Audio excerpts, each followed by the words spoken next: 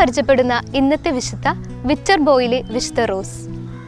വിറ്റർബോയിലെ ദരിദ്രരും ഭക്തരുമായ മാതാപിതാക്കന്മാരിൽ നിന്ന് റോസ് ജനിച്ചു. ബാല്യം മുതലേ അനുപമമായ വിശുദ്ധിയുടെ ഉടമയാണ്.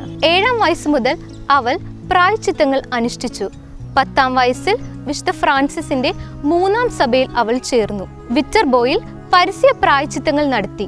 ജനങ്ങളോട് മാർപ്പാപ്പയുടെ പക്ഷത്ത് നിൽക്കുവാനും ജർമ്മനിയിലെ ചക്രവർത്തിയായ ഫെഡറിക് രണ്ടാമനെ എതിർക്കുവാനും അവൾ ആവശ്യപ്പെട്ടു. അവളുടെ സ്വാധീനം കണ്ട് ചക്രവർത്തി അവളെയും കുടുംബത്തെയും നാടുകടത്തി. വിപ്രവാസ കാലഘട്ടങ്ങളിൽ അവൾ മറ്റ് സ്ഥലങ്ങളിൽ ചെന്ന് ജനങ്ങളോട് മാർപ്പാപ്പയിലേക്ക് അടുക്കുവാൻ ആവശ്യപ്പെട്ടു.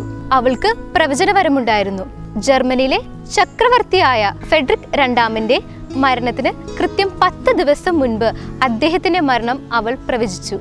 വിറ്റോർക്കിയാനിയിലെ ഒരു മന്ത്രവാദി തന്റെ ജനങ്ങളെ വഴിതെറ്റിക്കുന്നത് കണ്ട് അവൾ 3 മണിക്കൂർ തീച്ചോളയിൽ നിന്നുകൊണ്ട് ദേഹം പൊള്ളാതെ അവരുടെ മാനസാന്തരത്തിനു വേണ്ടി പ്രാർത്ഥിച്ചു.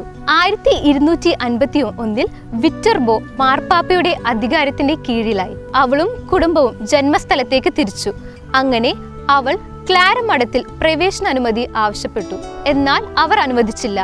അവൾ തങ്ങളുടെ ജന്മസ്ഥലത്ത് ഒരു കുടിൽ കെട്ടി താമസിച്ചു. മരണശേഷം അവൾക്ക് ക്ലാര മഠത്തിൽ പ്രവേശിക്കാൻ അനുമതി ലഭിക്കുമെന്ന് അവൾ പ്രവചിക്കുകയുണ്ടായിരുന്നു. 17-ാം വയസ്സിൽ അവൾ മരിച്ചു. അവളുടെ ശരീരം ക്ലാര മഠത്തിൽ സംസ്കരിക്കാൻ അപ്പോഴത്തെ പാപ്പ അലക്സാണ്ടർ 4-ാമൻ അനുമതി നൽകി. വിശുദ്ധ റോസിന്റെ ശരീരം ഇപ്പോഴും അഴുകാതിരിക്കുന്നു.